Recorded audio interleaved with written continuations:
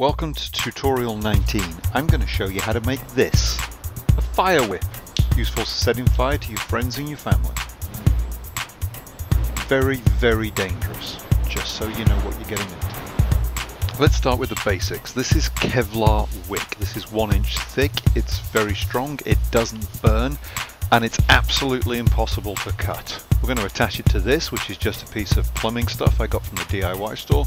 You fasten it in and it makes an effective whip. It's nice and safe in a kind of totally dangerous way. We're going to take the cap off this piece of plumbing device, fasten it onto the wick. The rubber washer doesn't really have to be on there, I just put it there just because. And I'm going to put a screw through the wick below and above that screw-on cap. The reason I do that is that it just stops the cap moving in and out of the wick, which holds the wick into the handle. It's nice and simple. So I push that on there, push the cap down onto the bottom screw, push one more screw in. A little fiddly, but it's nice and if you can get it right, it's pretty solid. And it's very simple. You don't need any special tools or anything clever. Like I said, the hardest part about all of this is actually cutting the wick to length. And then you'll need to bind the end of the wick. I just use a little bit of wire on mine to stop it fraying. Alright, that's done. So let's fasten it to the handle and see what we have. Looks pretty good, nice and solid. Not going to come off, which is important.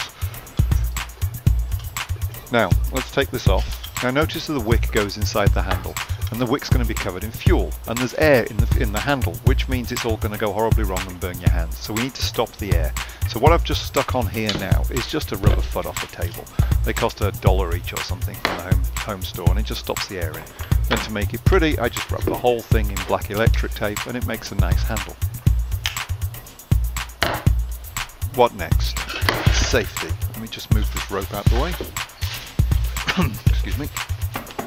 Right, this is called black fabric. You've seen it when you went to the theatre. It's the black screen that stops you being able to see anything that opens at the beginning of the production. It's incredibly tough and it doesn't burn. So we use that to smother the wick after you've done the spinning. It's a great way of putting it out.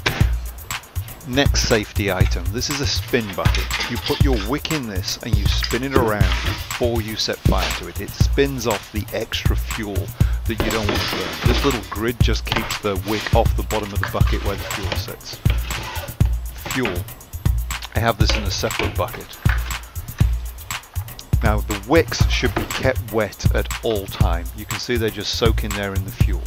I'll visit the website to find out about the fuel. So let's burn this thing. Let's take the handle, screw it onto the wick. Now you're going to get the fuel all over your hands, but generally it doesn't matter. It'll evaporate before you actually get anywhere near a flame. Carefully place it into the spin bucket. Now this is where that little metal grill keeps the wick off the fuel that's now dripping into the bottom of the canister. And you give it a spin. And giving it a spin gets off a huge amount of fuel, which you don't want, because if you're outside and you flick in the whip, that fuel will fly out and it will set fire to your friends and family, and that generally is a bad idea. Let's just pour off the excess fuel.